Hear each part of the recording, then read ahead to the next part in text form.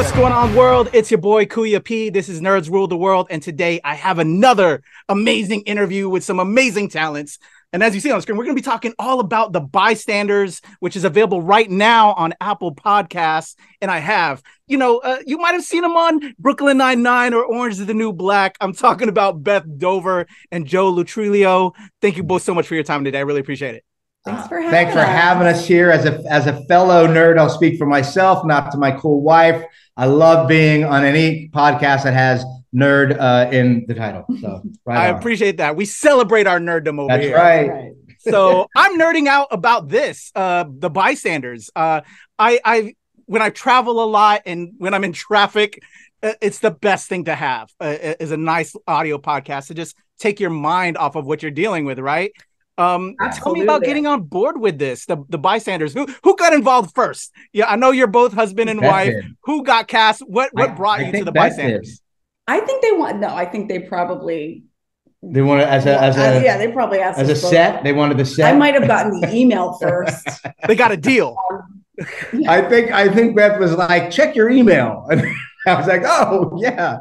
I think we got wind of it around the same time. And it was something that I hadn't really done before. Maybe one other time, Beth and I did a podcast called Storybots, but and so I was new. I was like, hey, yeah, I'd love to try it out. Absolutely. It's one of the silver linings of the pandemic. I think they've really kind of explored these narrative podcasts and different ways to kind of do things from home. And so that's the one silver lining. And also like just the audio world that is created, the soundscape is something so cool. And again, I'm not familiar with it at all. And it's so rich, like you're saying, you're kind of driving in your car and you kind of see it sometimes better than you would if they had to put it up there. Because you don't have to worry about any CGI, right? So anyway, it was really cool to be in a format and a medium that was new. And the cast is incredible, so. Completely agree in regards to the cast, such as yourselves, and just the complexity of creating an experience through audio. I'm an actor as well, and I've done some voiceover work here and there, and it is a challenge. And as you kind of brought up, Joe, you've only done maybe a couple in the past. Yeah. I'm very expressive with my hands, so it's kind of. I'm Italian, so you don't have to worry about that. I get it. You and I are like this, man. Yeah. I'm actually have them under the table. The table is holding them down. That's just. Completely agree. So tell me about, you both get cast diving into these characters and what did you can you tell us each about your characters? I think I should go there first, and then really bringing the character to life. Our marriage, the characters' marriage. The characters are married. Their marriage is on the rocks. And that's always a great kind of fodder for conflict and comedy, right? Like going back and forth. I always think it's fun watching people that aren't quite in control of their lives try to behave like they are in control of their lives. And so I think that was for me kind of the nugget of what we were doing. And it's always fun to get to work together too. So, since we're actually married, to get to play a married couple is very fun. And so, yeah. Yeah, like we were able to vicariously through the fights in the script. Yeah, it was very cathartic. Able to kind of cathartic, really kind of get out all that. Yeah. All the stuff that we had. In real life, it's like, why don't you take the dishes out onto the tape? Yeah. Put the knives down, not up. I love it. And since you were both working together, and I'm assuming because this was done during the pandemic, which I think in ways we still are, and I feel, and we should be protective about that. Recording sessions. So were you able to record and give notes to each other? And tell me about the recording experience.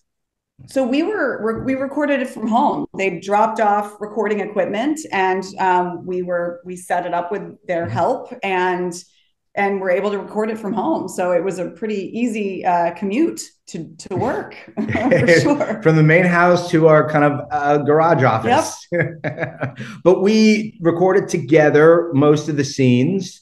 And then recorded separately as well to kind of cover for any audio backups and overlaps and stuff. So the notes were, they gave us notes as we did a take, and they were like, hey, maybe hit this. This is a big story point right here. Make sure you don't lose that.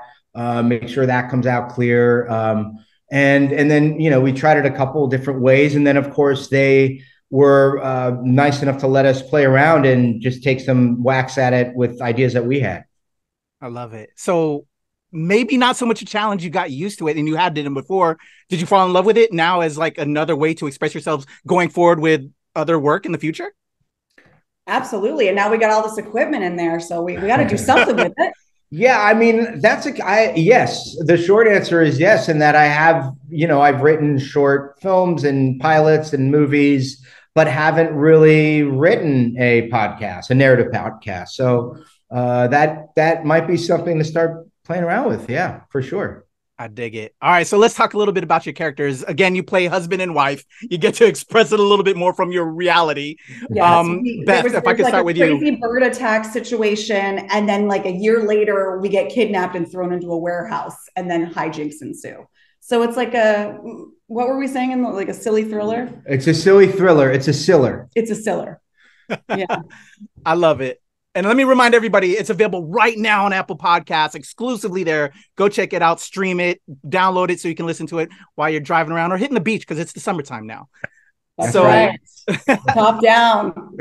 Have you had a chance to hear the whole product for yourselves? Did you do a listening, screening? I can't say screening because it's an audio podcast. Like, yeah. How did y'all hear it? Did we do a hearing? We did a hearing. Yes. I listened to the first episode yesterday. I have not yet, so I'm looking forward to doing that for sure. And it was great. It was so fun to hear, and I can't wait to listen to the rest. Yeah, I love it. Have you had a chance to meet with any of the other people involved? It's such a dynamic cast, including yourselves. Oh my gosh, I was so excited to see Kathleen Turner on a Zoom. I mean, her voice is iconic, so I was beyond excited. I've worked with Margaret and we both worked with Jane Lynch before. Yeah. And so, you know, the cast is incredible. It was fantastic, but we haven't met in person with anybody. So, maybe we could all have a party, you know? Well, exactly. Yeah. I had worked with Jane Lynch a couple of times and she's just a comic icon, a legend. Yeah. And so, and as is Kathleen Turner, who I'd never met before. I mean, it's just it's a great cast. There's a lot of real talent here, and so I'm excited for people to enjoy it. Yeah, I love it. I dig it. And everybody go check out The Bystanders right now, streaming on Apple Podcasts. 6 episodes, easy to digest and a lot of fun. I want to ask you one more thing because there's another press thing that I got in the mail and it involves you two, and I had been meaning to hit them up to talk to you about it. Is it Outpost? It is Outpost, y'all. Yeah. So can Outpost, you talk a little bit about that real quick? Yeah, Outpost is a horror movie that I wrote and directed and that Beth is in. This is something I've been wanting to do since I was 13. I was a horror fan before I was a comedy fan. And so this has been trying to get out of me since I was 13 years old. And Beth plays an abuse survivor who decides to recover by taking a job as a fire lookout on a mountain. Alone. The isolation and the PTSD starts to overwhelm her. So it's a very fun horror movie that has a really crazy third act, and we hope people check that out too. Yes. And it's on, you can get it on Apple, you can get it on Amazon, Google Play, Vudu. Yeah. Everywhere digital. I'm gonna put the links in the description below so y'all can go check out The Bystanders and you can go check out Outpost. I've been meaning to watch it. It's on my things to do. I meant to hit up the company to talk to you guys, but I'm happy I have the opportunity right now to talk to you guys. Yes. Thank you, Patrick, for even posting that. Yeah, thanks for bringing that up. We appreciate it. Yeah. Most definitely, y'all. I'm gonna throw the trailer. Once I sign off, I'm gonna throw y'all to the trailer so y'all can check it out.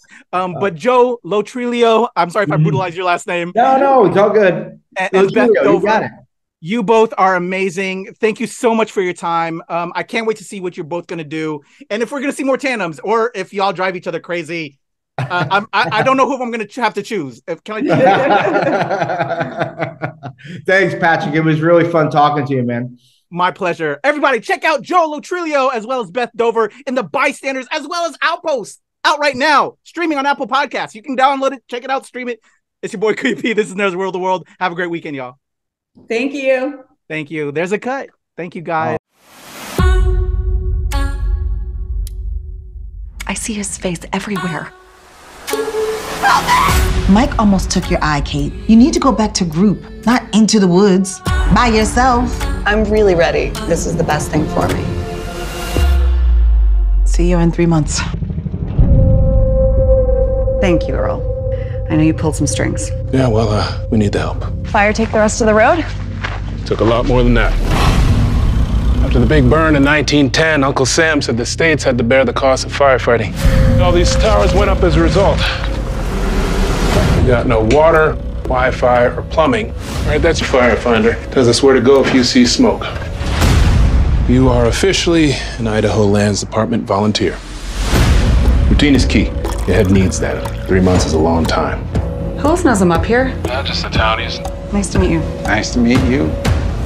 Look at this penthouse view. Just came for the peace and quiet. Being all alone up here may be silent, won't be quiet. Smoke spotted, over. Negative, no smoke, no fire. It's right there. You're right on top of it. We still haven't found Mike. He'll come. 30 minutes late. You need to stay in that tower. Yeah, get back up in that tower. I can't fire you. I got no one else. They keep a rifle up there? She needs to come off that mountain. Watch Earl and anyone with him. Sick of being broken. It's time to plant my feet and land a punch. You can't contain that kind of fury once it starts. No, you can't. They're coming for your tower. Hey! Answer me! Don't leave the tower. Keep my mountain safe. My mountain now, too.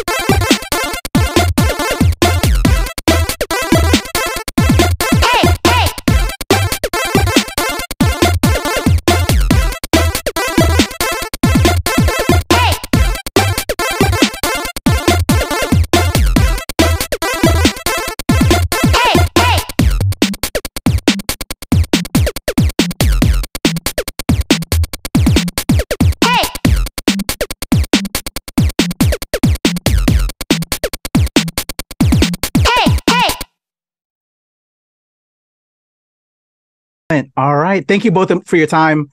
Sure. Really appreciate it. So let's have some fun. Yeah. Thanks All for right. having I'm going to count this in to help me with my edit real quick. Got it. All right. Here we go. In a 1, 2, 3.